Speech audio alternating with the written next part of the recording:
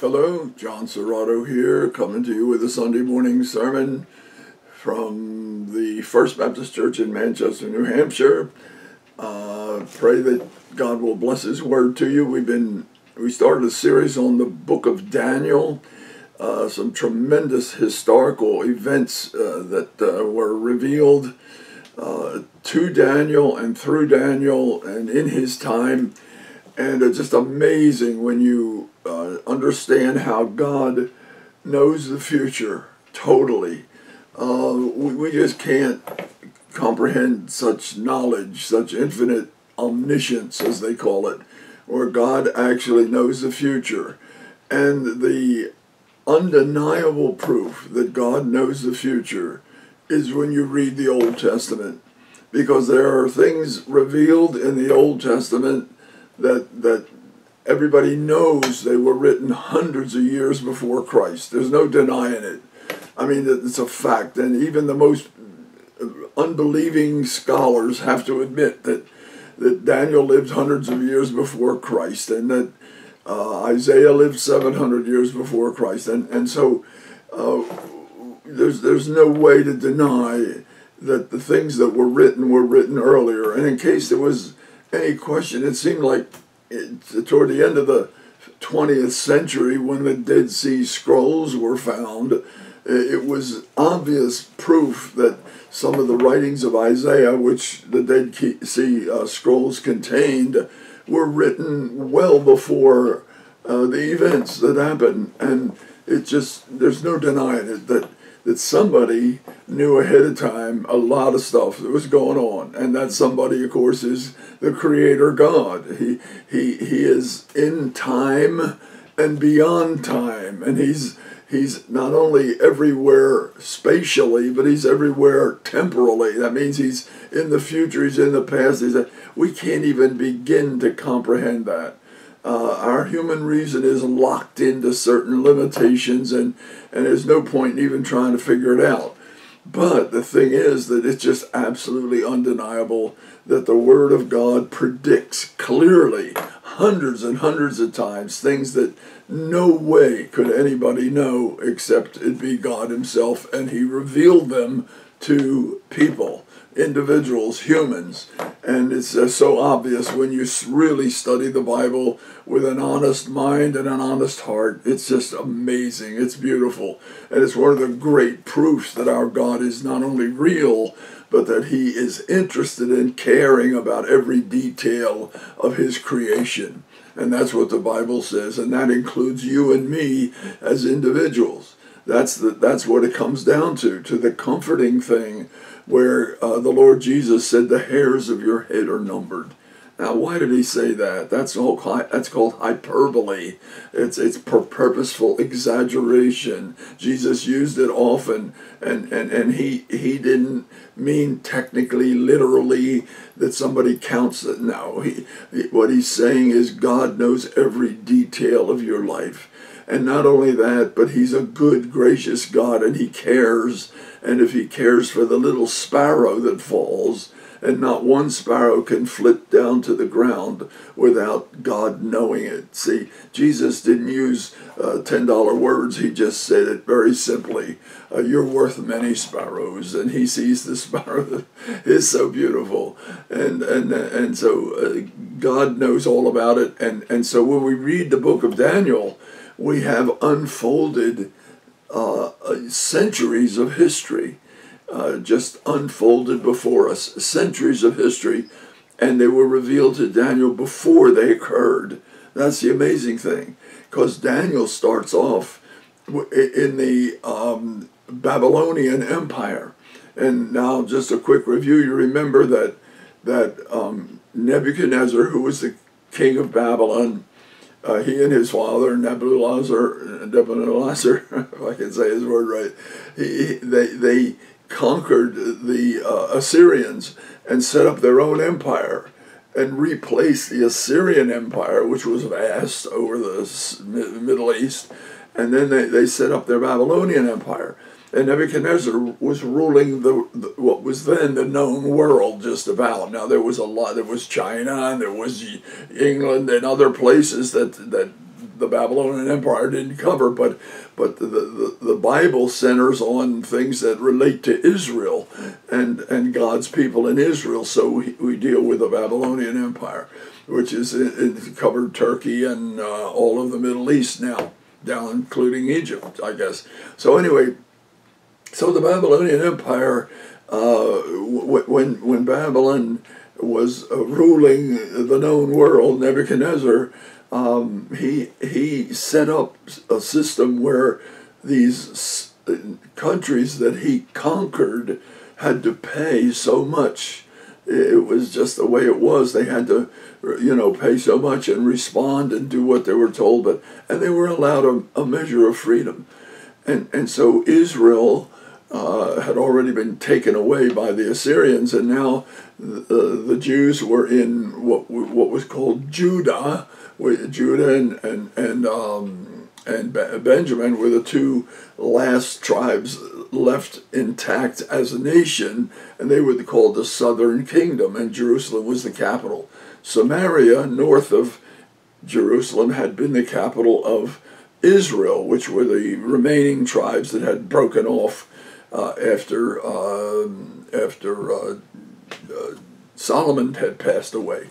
So that's all past history, but up to now, what we have, where we come in now, right now, is Nebuchadnezzar had put down a rebellion by the Jews against the Babylonian Empire, and he went in and he took over Jerusalem. He destroyed a lot of it, tore down the walls and destroyed the temple and did all kinds of stuff. But one of the things he did was he took the best and the highest and the noblest people, especially the young people, and he carted them off to Babylon. And that's the way they did it in those days. And he took the finest, the young people, especially the young men, and that had great potential to serve him, and he wanted to just get the best he could out of everybody for himself. So, and Daniel, Shadrach, Meshach, and Abednego are four names of four young men who were taken captive when Nebuchadnezzar took Jerusalem. And they were taken up into Babylon, and there they were trained for 3 years to serve the king. And there were many others beside those four, but those four were outstanding because they stuck to the obedience to the Lord and wouldn't defile themselves with the things that the pagans did, and especially in terms of food and stuff like that. So if you remember the story, Daniel purposed in his heart that he would not defile himself, and God gave him favor, and he and his three friends wound up serving the king. They just outshone all the rest of the young men that were trained. So they went to the king's court, and they served the king. Now, while they were there, and Daniel especially was put in with what we call the magicians, or the wise men. These are the counselors from a sort of a religious side that the king used to get answers to questions that he couldn't get, just from regular advisors and stuff. So he had this whole class, and this is the class from which the three wise men, if there was three of them, came to see Jesus centuries later when Jesus was born, and they saw the star, and then went and followed the star and went to Jerusalem and then to Bethlehem and saw the baby Jesus, and worshipped him and brought him gifts and so forth. And these were astrologer types, and they read the heavens, and they had the heavens divided up into different countries and parts of the world, and they figured all kinds of stuff out, and some of it was real, some of it wasn't. It wasn't astronomy, it was astrology, and there's still some of that around, which is a little, but these guys were the cream. And Daniel became one of them. And now, how much Shadrach, Meshach, and Abednego were involved in the astrology part, in the being wise men. It doesn't say, but it seems like at least they were very close to that. And I think they probably were part of that class. And so what happened, as we saw last time, the king Nebuchadnezzar, he met with them, and he was very impressed, and he hired them and had them working for him in the palace, in the king's court. And then Nebuchadnezzar had a dream. Now here we see God working. Nebuchadnezzar had a dream, and he couldn't remember the details, and he couldn't remember the dream really, and yet it really upset him. And so he called for his wise men, for his astrologers. And apparently Daniel wasn't with them for some reason. So there were probably some special ones that he called. And he said to them, I want you to tell me the dream I had and interpret it for me, because it really has me upset. And they said, well, tell us the dream and we'll interpret it. And he said, no, if you really can interpret it, then you can tell me what the dream is. And they said, but that's not reasonable. He said, well, I'll tell you what. Either you do it, or I'm going to cut you to pieces. Nice guy. I'm going to cut you to pieces and destroy your houses, turn them into, a place where you put excrement and dirt. and he said, and they said, well, just tell us the dream. And he said, I don't remember the dream. And you're just stalling for time. And he freaked out, and he said to his Arioch, his guard, his executioner, he said, I want these out. I want these guys killed. I want them all dead, because they're all deadbeats. They're false. They've deceived me before, and now they're trying to stall. He says, I want the whole class wiped out. We're going to start over. Now, I'm paraphrasing, of course. So Arioch says, okay. And he goes out, and the first thing he does is he sees Daniel, and he says, guess what, Daniel? He said, I've been ordered to kill all you guys. And Daniel said, why? And he said, well, the king had a dream, and he couldn't figure out what it was, and none of the guys could help, so he's freaked out, and he wants them all dead. And Daniel said, well, my goodness, wait. He says, go to tell the king to wait, to just give us a couple days, and we'll give him the answer. We will give him an answer. And so Arioch said, okay. So Daniel went back to Shadrach, Meshach, and Abednego, and he said, guys, we got to produce some praying. So they started to pray, and they cried to God and said, Lord, you got to show me this. And now Daniel had already had some experiences, obviously, with interpreting dreams, like Joseph. Remember back in Genesis, Joseph interpreted dreams. Well, God gave this gift to Daniel. He had this incredible ability to figure things out way beyond human, and he knew it was from the Lord. The Holy Spirit, wisdom was upon him, and so they prayed, and they prayed for a couple of days, and it came to Daniel suddenly just exactly what the dream was and exactly what it meant. God just put it in his mind, and he said, I know what it is. So he told Arioch, tell the king I'm ready to tell him his dream. So Arioch goes to the king, and he says, King, I found a man. Of course, I found a man who can interpret your dream. So Daniel was brought in and before the king, and Nebuchadnezzar was an awesome guy. I mean, he was scary and powerful. You don't rule an empire if you're just kind of a whip, So he says to Daniel, can you interpret my dream? Can you tell me my dream and interpret my dream? And that's where we come into the scriptures. So Daniel said to the king.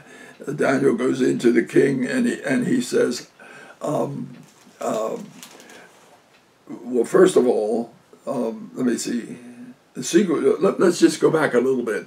The secret. I'm going to read you how Daniel discovered the meaning of the dream. After they prayed, the secret was revealed to Daniel. This is chapter 2, verse 19. He says, the secret was revealed to Daniel in a night vision. So it's like a dream, or maybe he was awake, but he had this vision. So Daniel blessed the God of heaven in contrast to all the false gods that everybody else believed in Babylon, the God of heaven, the true living God. And Daniel answered and said, "Blessed be the name of God forever and ever, for wisdom and might are his.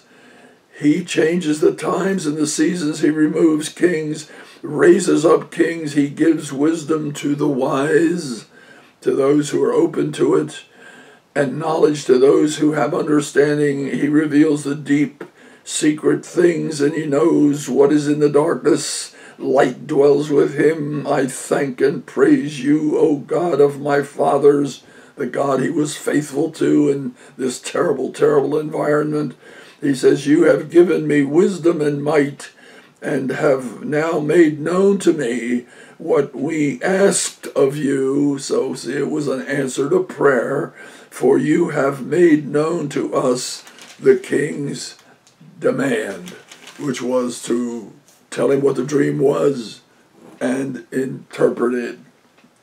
So he went to Arioch, as I said, and Arioch said, "Oh, I found this guy," and he brought him in, and the king said to Daniel, "Are you able to make known to me the dream which I have seen and its interpretation?"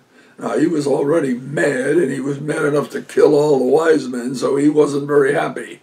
And he was wanting to know for sure, is this guy not just, another fraud or what?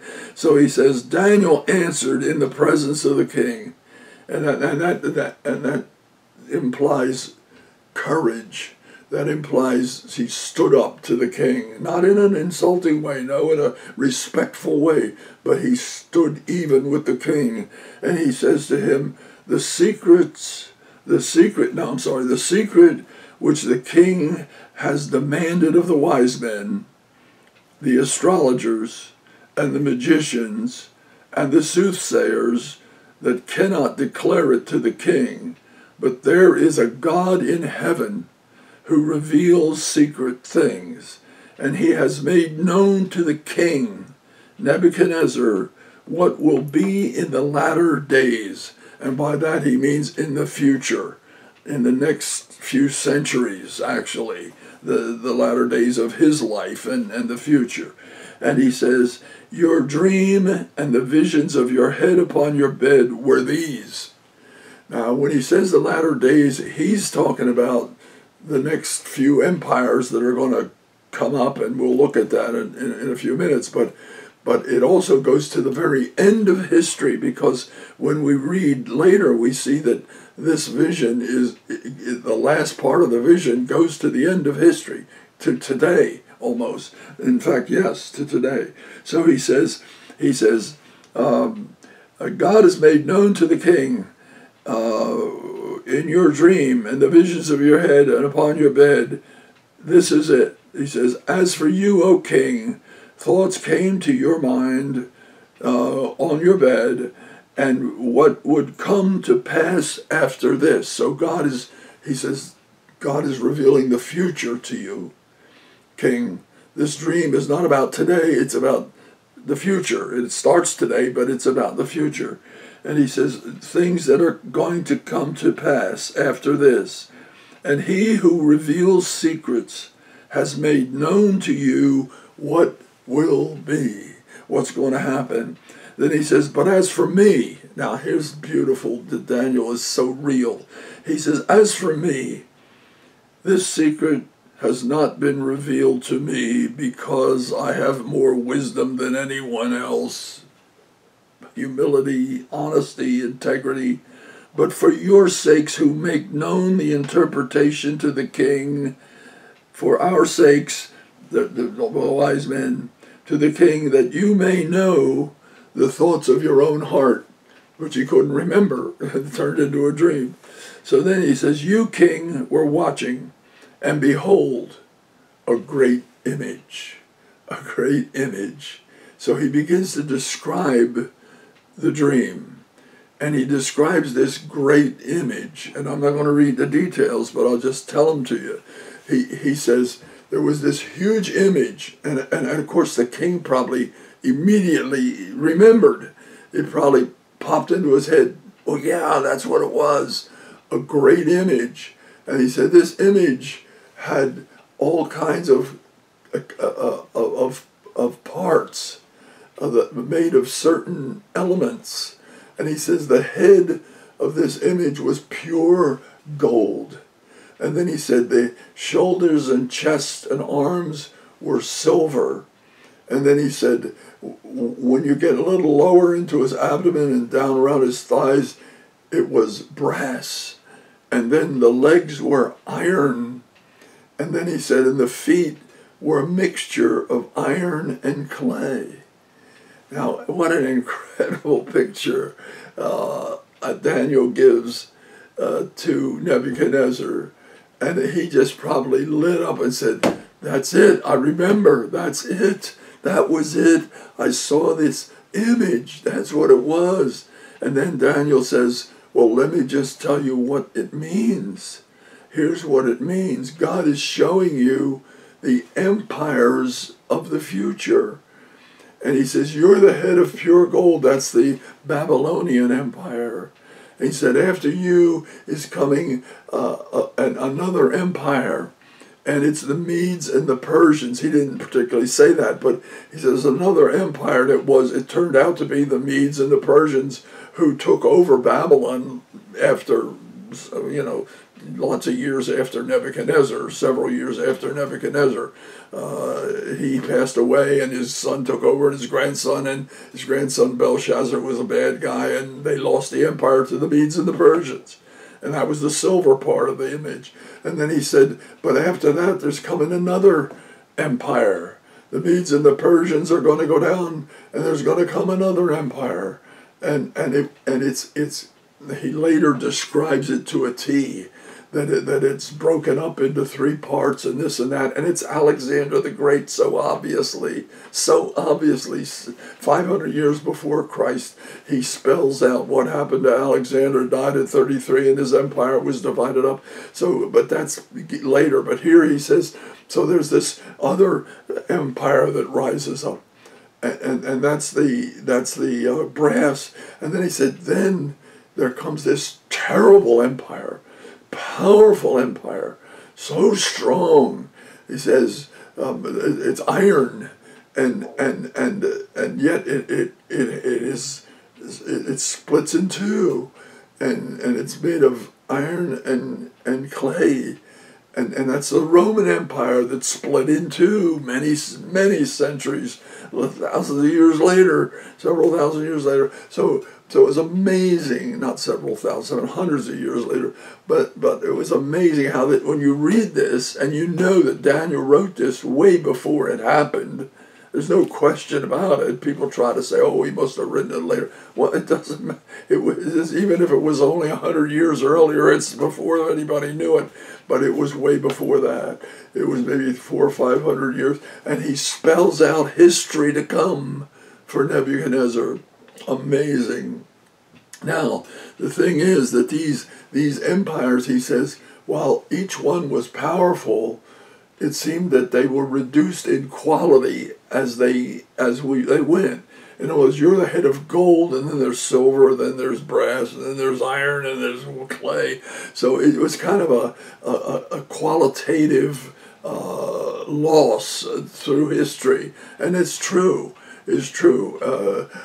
By the time you get down to Rome, you know how Rome ended up, horrible, and so forth. And of course, the Greeks with Alexander was kind of messed up. But the point is this: that they got through history, and the key was this: that at the end of Daniel's dissertation, spelling out these empires, he then says, but there is a stone, a huge stone, cut out, not made by human hands. And here's the picture now. He said, here it is, Nebuchadnezzar. There's this image, gold, silver, brass, iron, clay. There it is. And there's this huge stone, not human. And it comes and it crushes them all from the top to the bottom, turns them to dust, blows them away, and is set up forever. And of course, he's talking about the kingdom of Christ, the kingdom of God. He's talking about the church and God's people forever. And it spells it out. He spells it out. This stone, not human, it's from God. And it says it will rule the whole earth. The rest of them only ruled a little part of the earth, relatively speaking, the Middle East and that area.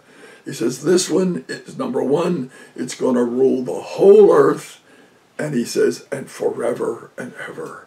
Unlike the previous ones that ruled part of the earth and went down, each one succeeding each one, this one is forever. God has got a plan, and he's revealed it to you in Nebuchadnezzar. It's wonderful. We love it. You should read Daniel just read the book of Daniel and think about it and see how God has revealed these tremendous things. Now, the thing is that after this, Nebuchadnezzar was so impressed with God, was so impressed with the God of Daniel that now let me just jump ahead. Many, many years later, after the church was in existence and the Roman Empire was almost at the very end, the Christians of the early church were so powerful and so vast and so spread out all over the known world that Christianity had to be tolerated. They'd been persecuting it for centuries, and now all of a sudden it just blossomed.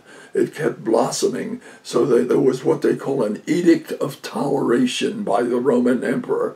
And then later there was an edict of establishment. So first they tolerated Christianity, then they established it. That's exactly what happened. We'll see that next time.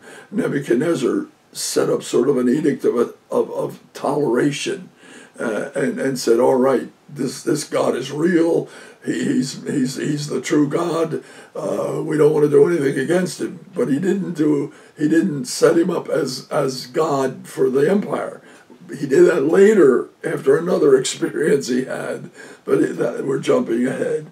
But so anyway, the point is that God used this dream and this very dangerous time where almost Daniel and his friends and all the other wise men were almost put to death, and this crisis, this terrible crisis, this dream and all, he used all that to reveal himself, not only through Daniel and to Daniel, but to Nebuchadnezzar, and he began to reveal himself to that kingdom and that empire. And little by little, he revealed himself more and more. And I believe Nebuchadnezzar came to faith in the living and the true God. We'll see that later. Okay. But how God works so wonderfully. Now, how does that apply to you and me? Well, Daniel and his friends were absolutely uncompromisingly faithful to the Lord. And they went through all kinds of trouble. We said, the fire and the lions. That's the title of these messages. And we're going to see that next time the three children, go through the fire. But that again brings about a greater revelation of the true God to the empire.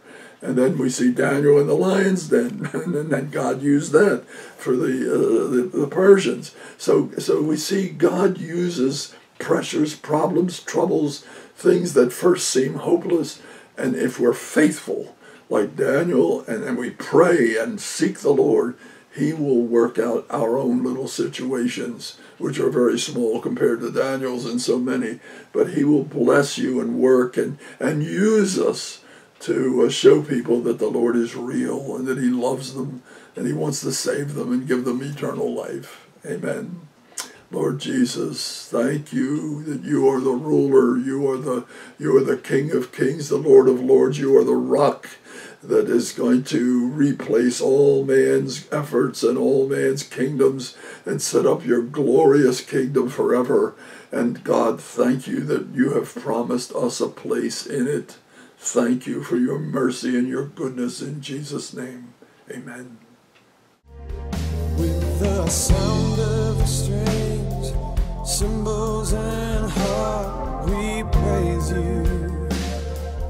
praise you with the timbrel and dance and shouts to you, Lord. We praise you, we praise you with new songs from our hearts, a worshipful call. We praise you, we praise you. So let all that has breath bow to you now.